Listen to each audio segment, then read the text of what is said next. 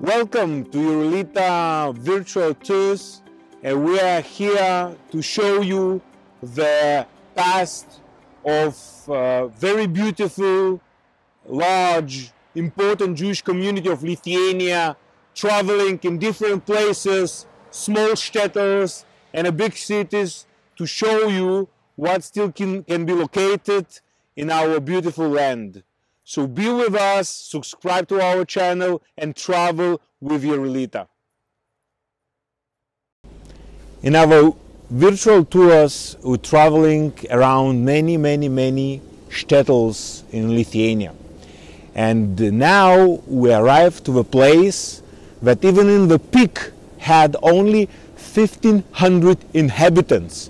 And from this 1,500 inhabitants, around 1,000 been Jews.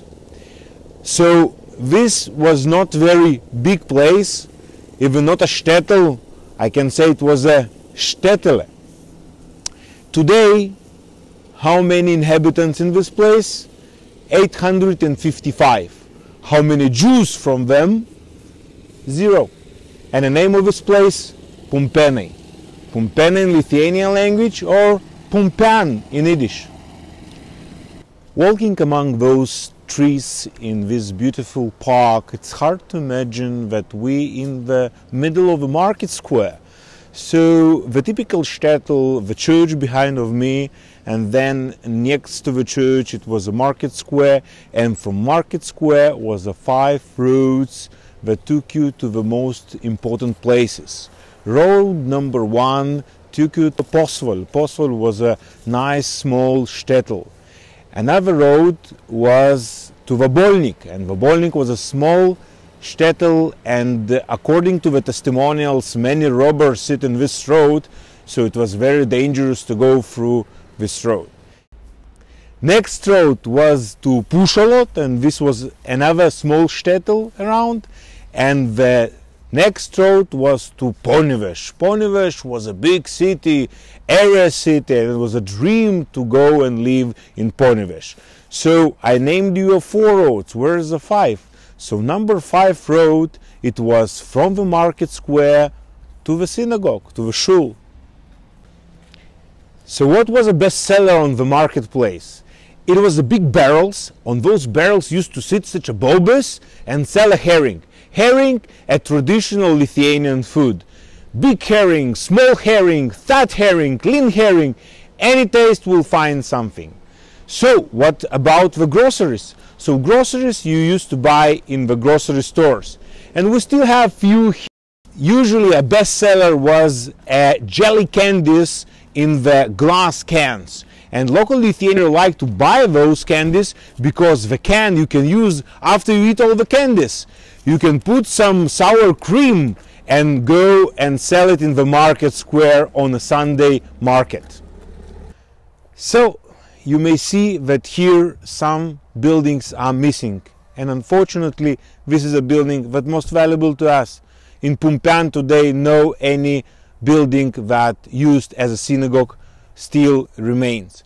And in this area, it was a city center, the Pumpian center, it was a synagogue here, and of course, like typical, it was as well a shtetl that used to operate and give a solution for the local Jews with any type of meat.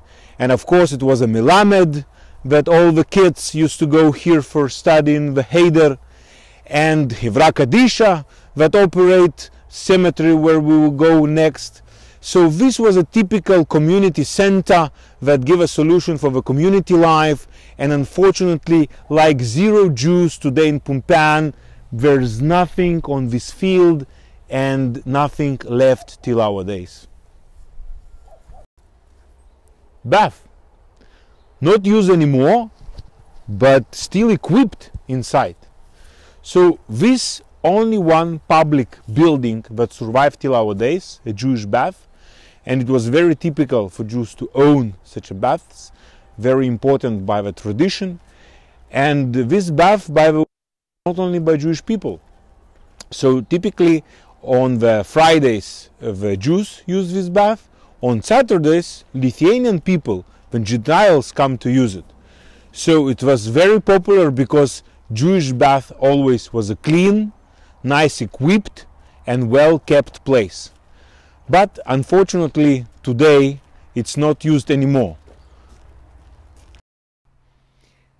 Coming to those places, it's very nice to open the phone book and to see who owned the telephones in those small shtetls.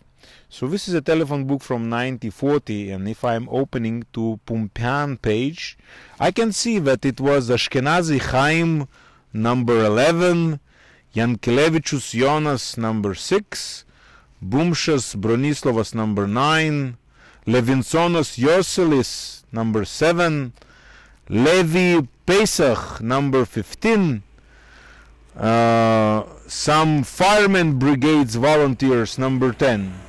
So we may tell that from all those telephone numbers at least half was in Jewish hands.